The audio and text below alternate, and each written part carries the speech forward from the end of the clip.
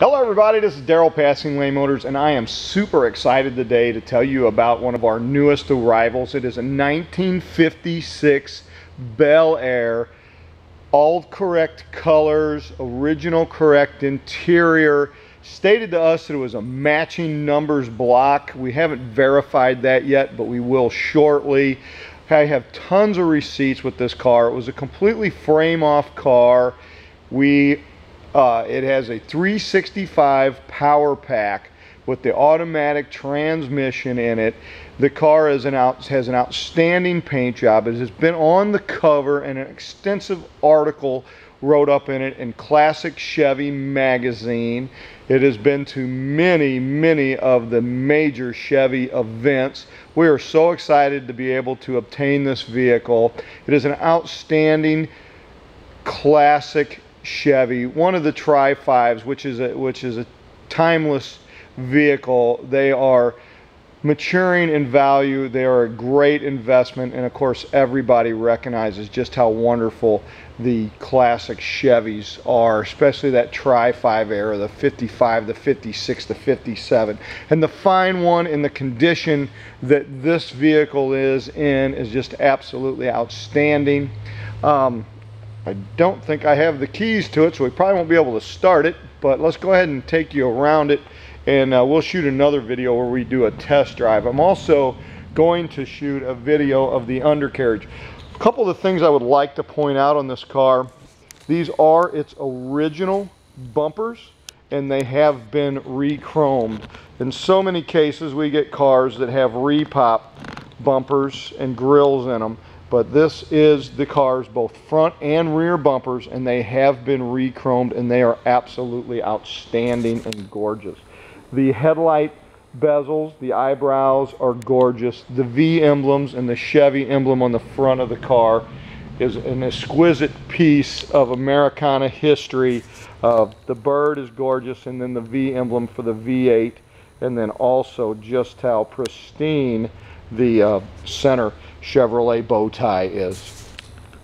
I've seen many cars of this quality that people are asking in the $40,000 and $50,000. We were able to get this car at a great price. Somebody is going to get an absolutely outstanding vehicle. This car runs and drives perfect too. Everything in the car works. It is Matador red and Adobe beige with correct wide whites, correct mirrors on the car, and even the chrome and the stainless down the side of the car is really in great shape, just absolutely outstanding shape. I do want to say that this is a show quality car. It is a driver car. It has been driven. It was restored at 44,000 original miles. I do have pictures of the engine out of the car, and also the car as it was being redone. The back bumpers have also been re-chromed, and where the headlight and fuel gauge is, or fuel filler is back here in the back, these chrome pieces are just absolutely outstanding. They just look awesome. This is a show winning car. And of course, all these cars, this car has got a little over 22,000 miles driven on it since it's been restored. It was painted, it does have the receipts when it was painted. It was painted back in 1989. As I've been through the entire car, I have found a couple little defects. Right here, the car has had a touch-up done on the paint there.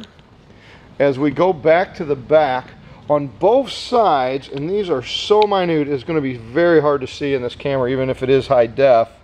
Right there is a very small hairline crack. It's about the size of an eyebrow. And not sure if a lot of you remember, of course the old guys will, but in this section, you can't even see it on the camera, but in this section right here is where the lead is in the car. And it does have what we call lead blistering.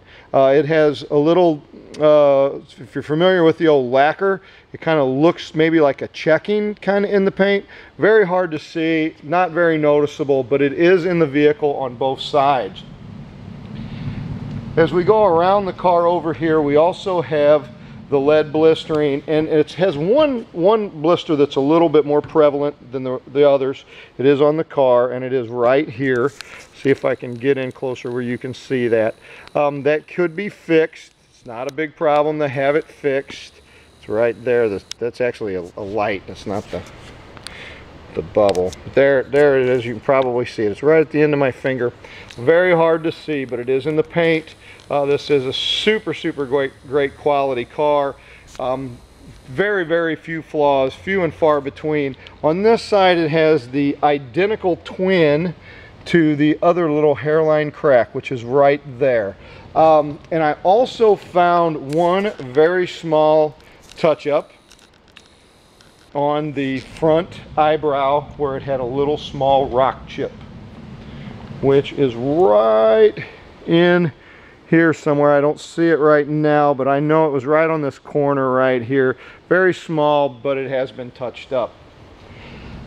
The rest of the paint job is absolutely phenomenal on the car.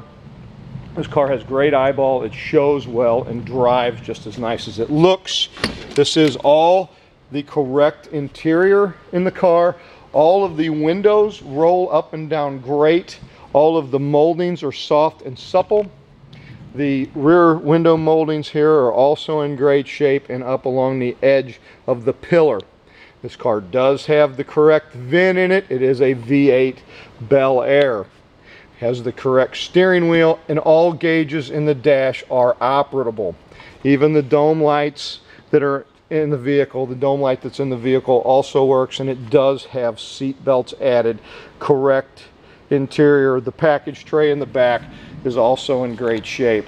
On this video, I won't be able to open the trunk. Sorry about that. I will grab the keys next video we shoot, and we'll get the trunk for you. The car has had both driver and passenger pans replaced. We will show that in a video.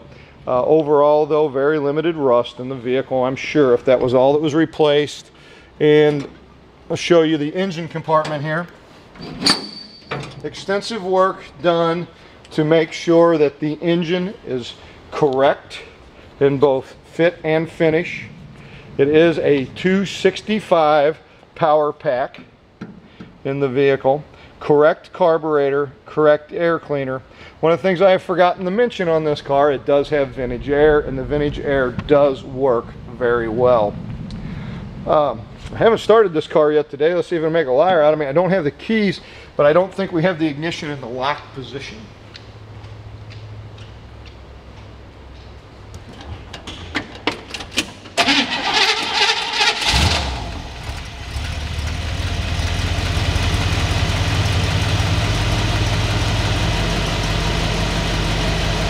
The 265 has been completely rebuilt and runs and purrs just absolutely perfect. Like I said, the air conditioner does work. Does have the added disconnect on there, and it does have the trim tag still on the car. The skirts are in great shape. Some people would probably prefer to run the car without the skirts. It gives it a squarer look. It gives it a longer look with the skirts. If you wanted to run it without the skirts, the car also comes with an included extra set of hubcaps for the rears. If you run these hubcaps with the skirts, they will get they'll get scratched on the point of the hubcap. So they do have an extra set that comes with the car. All the lights are operational and functional. The air conditioning and heat also works great in this vehicle. You can hear it by the sound of it.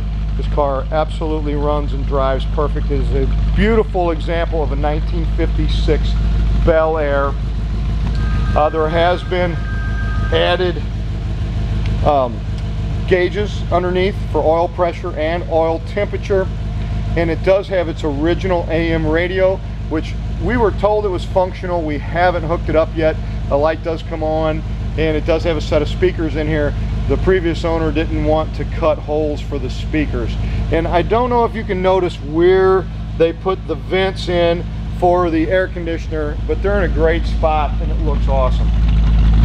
Show you, this video is getting right at the 10-minute mark, which it will cut me off. So let's try to show you where the air conditioning vents are They're right here. We got 6 seconds. It's Daryl, Passing Lane Motors, 636-600-1140. Thanks so much for looking. Have a great day. Bye now.